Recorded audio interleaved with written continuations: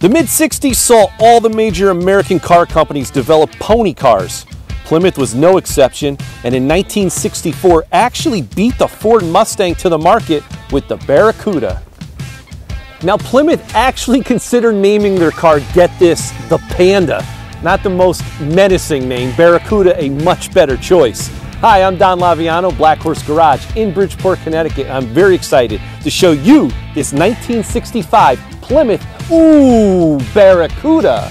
This Barracuda is a beautifully finished car that is correct in its restoration. It comes in Plymouth Bright Red with black stripes down the center, and it wears its factory correct wheel covers. One of the most recognizable features of the first generation Barracuda is the massive wraparound rear window. It was the largest piece of glass on a production car at the time.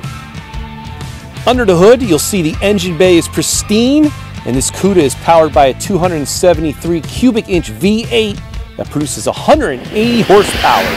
What a blast back in time this is driving this car, from the old analog dials on the dash, the big steering wheel, but it really drives like a modern car. It's handling very well. And for me, this is a big thrill, as my dad, he had one. This was his everyday car, a Barracuda. So driving this, it's like me going back in time.